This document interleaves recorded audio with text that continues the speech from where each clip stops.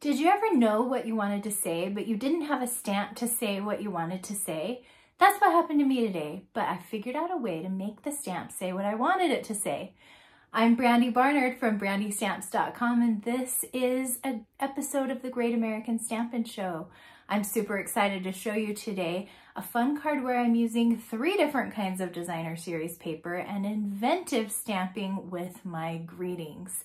This is a competition, so you should watch my video and then watch each of my 3 competitors. Their links are in my description. And all you have to do is watch each video and then click like on whichever one you like the best. That's how we'll know which one you want to vote for. And then we will announce a winner in just a few days. Our winner from last time was Shannon. She had an incredible magic card that was not colored and then it was colored. She totally deserved the win. It was awesome. I appreciate all of you who watched and voted. You guys are the best, and I hope today you will enjoy my video the most. For season 3 of the Great American Stampin Show, we have been using layouts from the annual catalog. These layouts are pictured on page 22. This is all of them. There are actually 22 different versions, so our episodes have been doing one layout at a time, and this is episode 17, so we are right over on this layout right here.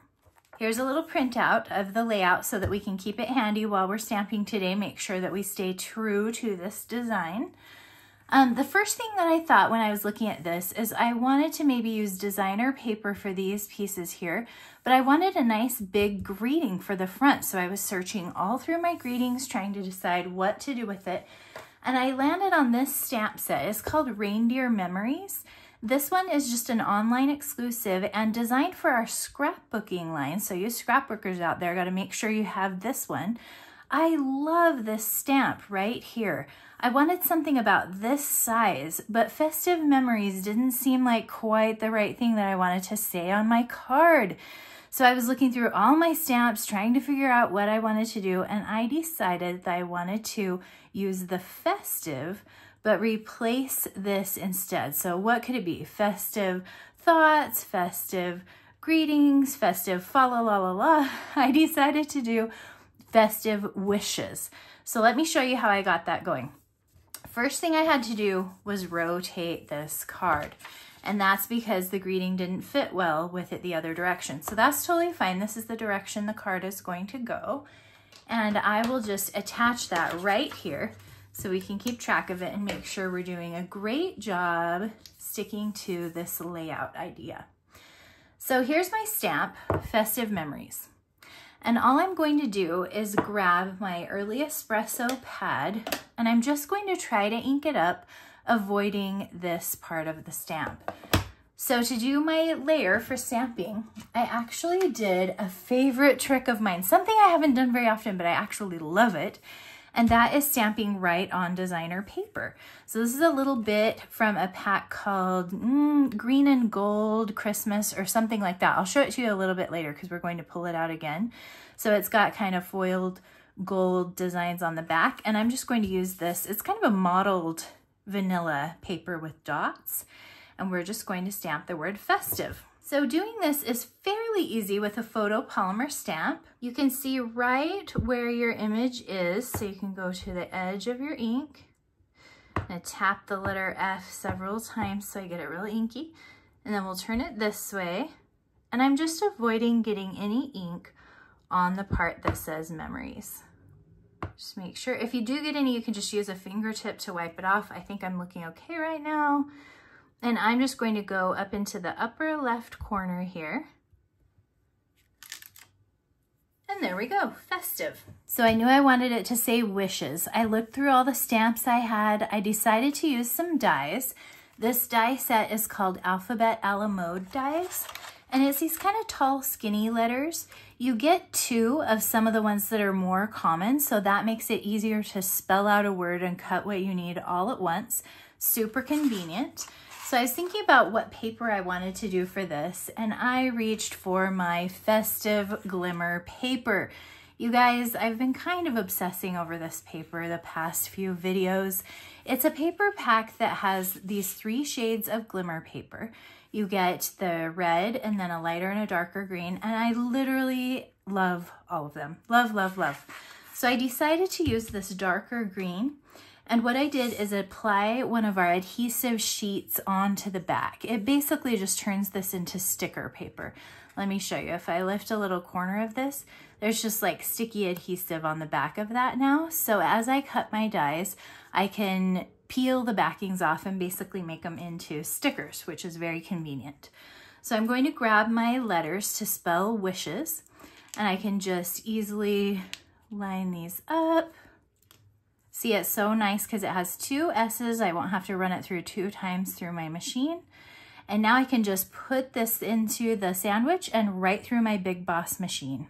So when we pull this out, this is what we've got. Each of the letters has been cut. It looks like this. Such a nice, skinny, perfect letter. And then I can just peel the backing. It's pretty easy to just get a hold of one edge and lift it right off of there. And then it's plenty sticky to just go right onto whatever project. Now, you could maybe do them kind of wonky back and forth, or you could try to get them straight. The dots on the paper might actually help you do that. But I like to use a little ruler trick.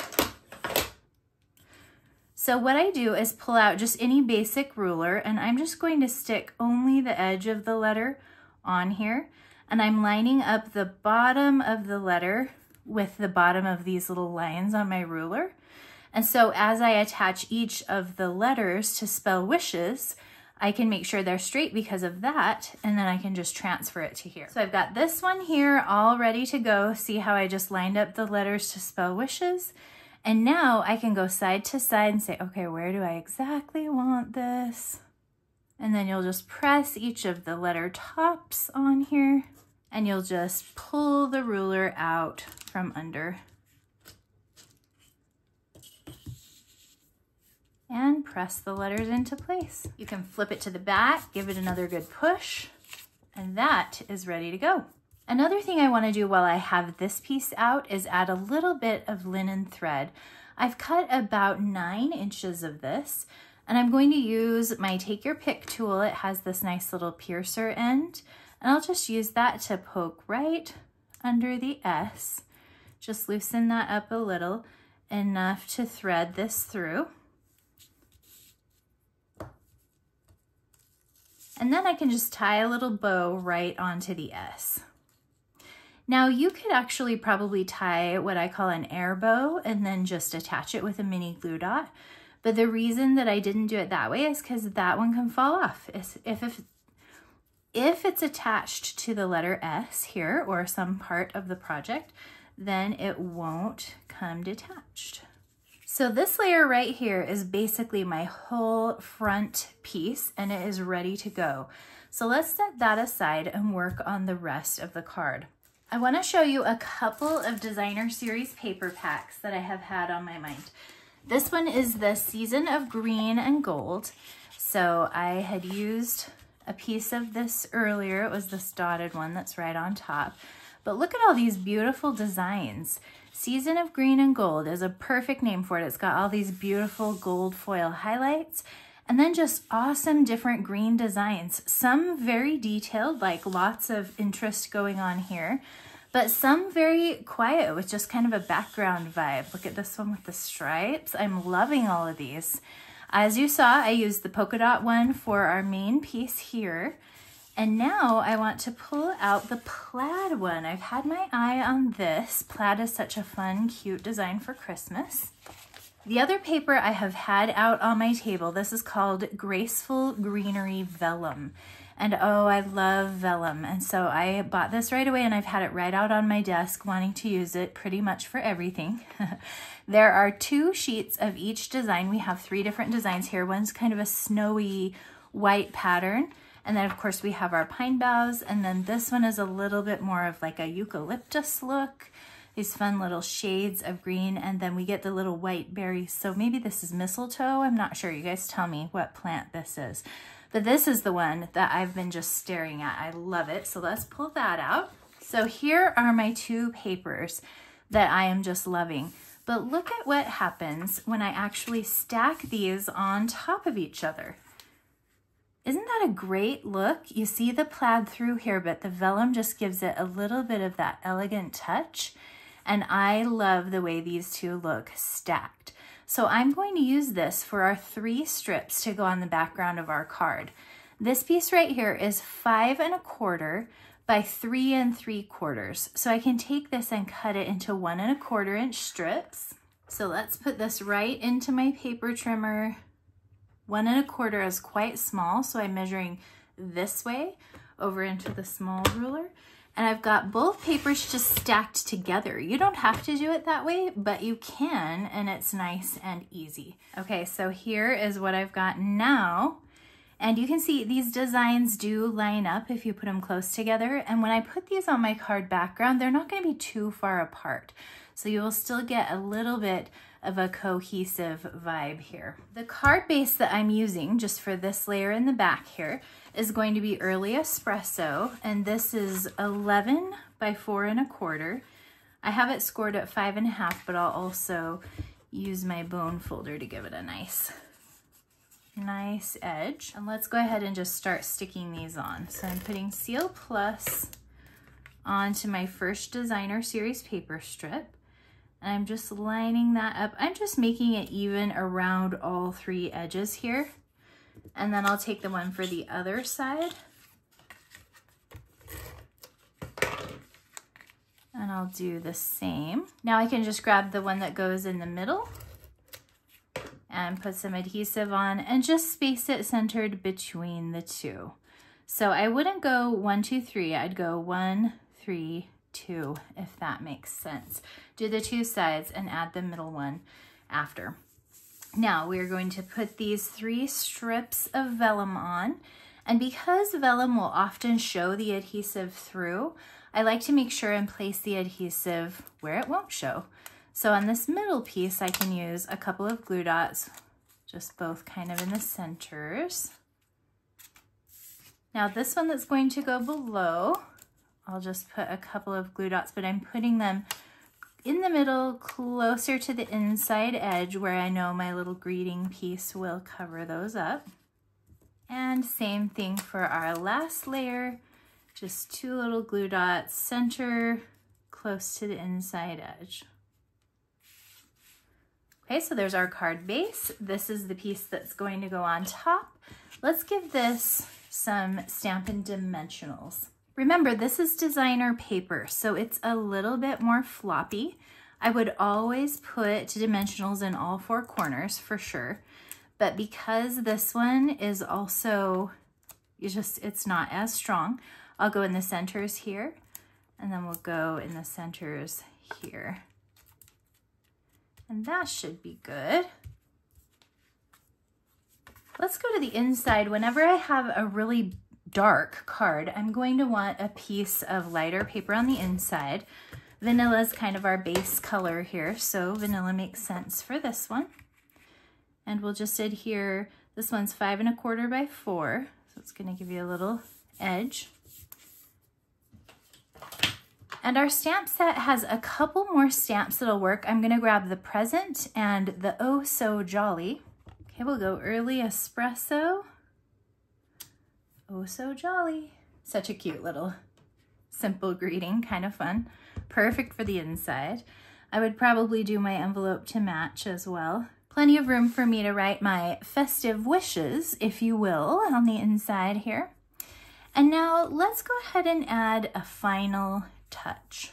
I've got these gems here. These ones are called Earth Tone Shimmer Gems, and they do have a really nice shine to them. We've got this kind of beige color and a really good vanilla and a basic kind of medium green. There's even kind of a reddish tone. I actually think any one of these would be great on this card. I ended up going with the green ones, but honestly, I think there is not a loser here. Okay, so I'm just using the putty end of my Take Your Pick tool. I just kind of push it to the side. That way it slides with the adhesive on the back still. And then I'll do a couple down here. Let's do one right here in the corner. And then maybe a big and a small one that are just right off the edge. So I've got a total of 5. I like to always do odd numbers of these guys. And here we go. First of all, let's compare it to our template. Have we done a good job? Yes. I'm very pleased with how well we were able to stick to the template and make something creative and fun. And I really am pleased with how this card turned out. Let's bring it up so we can get a really nice look at all the shimmer, the gems, the words. I'm so happy I was able to use these papers layered and also stamp on designer paper. These are all things that I love to do on cards, and I'm so pleased with how this turned out. I hope you had fun today on the Great American Stampin' Show. Hope you enjoyed the fun festive wishes card and that you've given it your vote by clicking like. Make sure you subscribe so you don't miss any of the Stampin' fun, and hop on my email list. The link is right in the description so that you can get all of the Great American Stampin' Show 12 weeks of Christmas card ideas. I will see you back here next time. Thanks.